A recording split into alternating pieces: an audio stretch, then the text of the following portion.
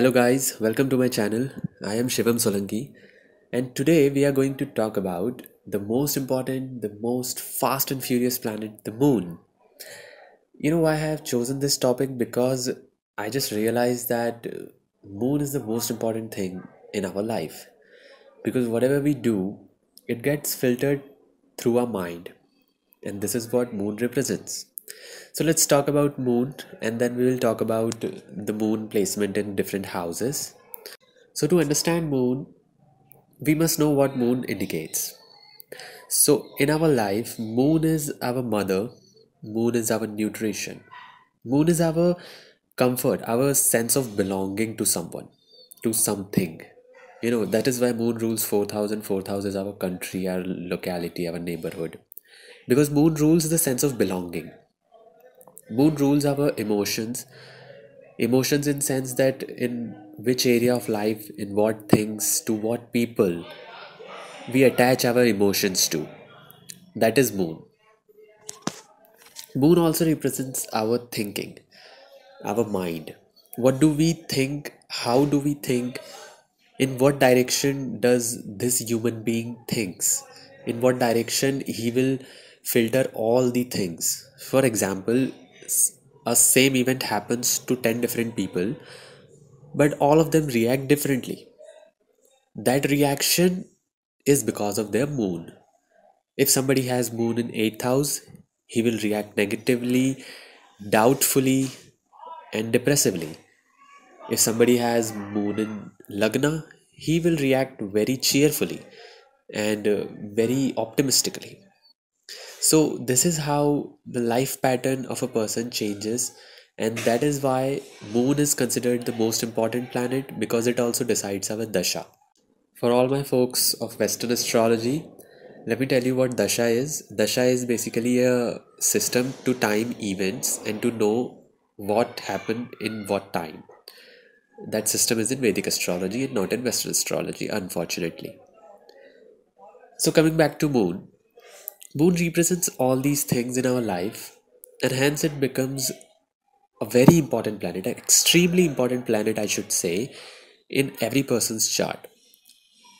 That's why after Lagna and Lagna Lord, the second planet that we should look to is Moon and its placement. So let's talk about the Moon's placement in various houses.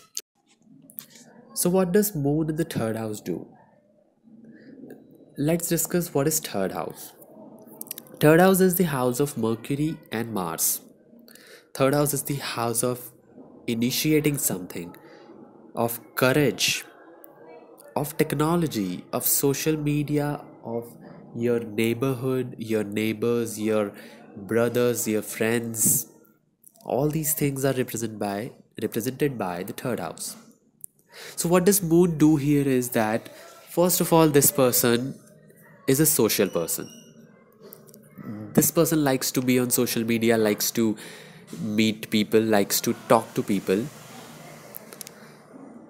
But since the influence of Mercury and Moon, this is a very restless condition of the moon. Mercury is also very quick planet, Moon is also very quick planet, third house itself is a very quick house, I'm sorry. So this is a very restless position. All the time something is going on in their mind, all the time they're doing something. They are very curious because of the Mercurian element here, because it is the original sign of Gemini, right?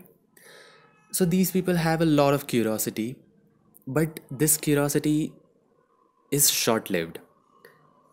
They have a tendency, if there is connection of 8th lord or Saturn or Rahu as well, but generally if we talk about moon in third house, they have short lived curiosity. Something excited their mind, they started searching about it, they read something in Wikipedia, they watched one or two videos, one day, 2 day, and that's it, not more than it. And then they will talk about this thing like they know everything, but the going in the depth factor is lacking in this placement unless and until 8th house Rahu Moon Ketu influences this position, or the dispositor of the third house also. So that is the reason why these people can do very good in marketing, in businesses like reporting, in making like a YouTube channel, some videos on various different topics. Not sticking to one thing, because sticking to one thing is hard for this placement. Now, third house also represent your courage and your ability to initiate something.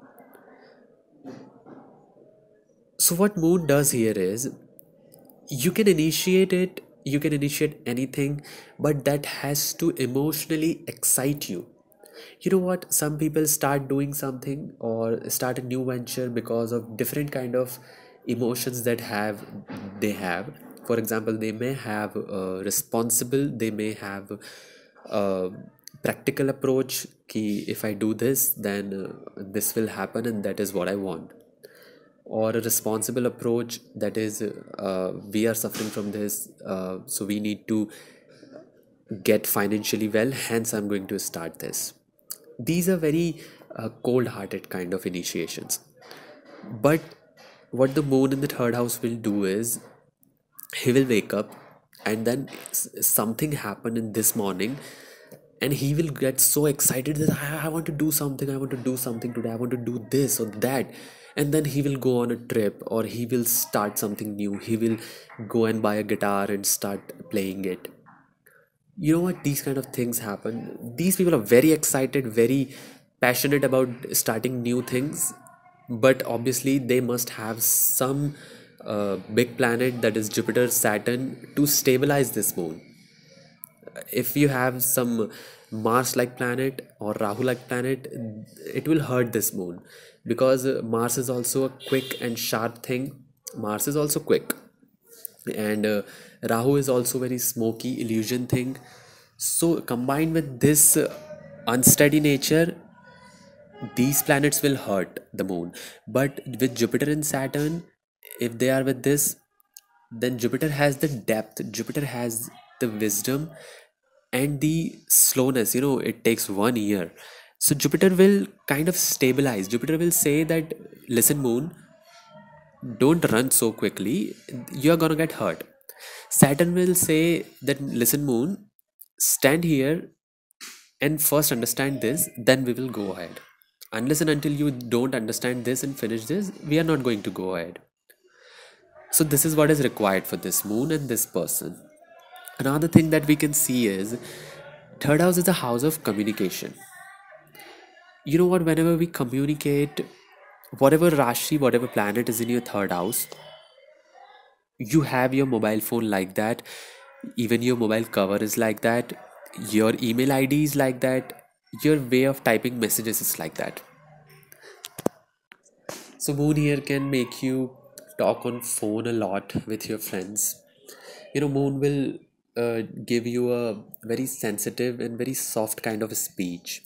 In While arguing with someone, you may not have that witty nature, you may not have that sharp edge over someone with this placement, but you definitely will have a more of an emotional side of any argument.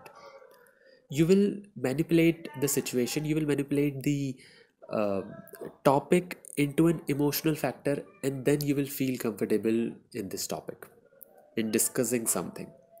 So in discussions, emotions does play a very important role for you. Another thing that is very prominent with this is travels.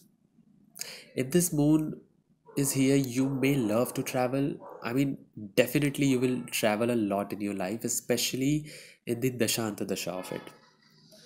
You will also change a lot of homes, because it is you will also change a lot of homes, because this is 12th from the 4th house, obviously in the Dasha and the Dasha of moon. Also, it will make you interested in religion and philosophy and charities and the good things of life, all the things that our elders tell us to do, because it is aspecting the ninth house from here. It will also give you a emotional connection with your father. You may also have an emotional connection I don't mean to say may, you will definitely have an emotional connection with your younger brothers or one or two of your friends. Even it could be also siblings. You will also, your father will also have a kind of moon like nature, because this moon is aspecting your father in the ninth house. Your father will be, if we say body wise, he could be moon like, or his nature will have some sort of moon element. This will also give a immense interest in technology. Third house is a house of Mars Mercury. It is a very technical house. Mars is technical, Mercury is technology, new technology. So these people generally have interest in new technology that comes out in the market. They will have very nice phones. They will change their phones very frequently. 1 year, max to max 2 years, they will change their phone.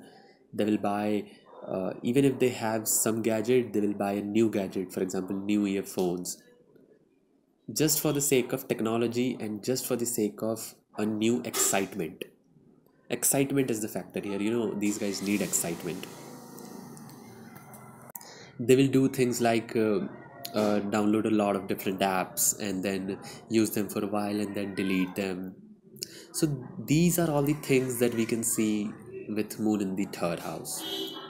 So guys, if you like this video, please share, like and subscribe to my channel, and we will see you in the next video that will be on moon in the fourth house.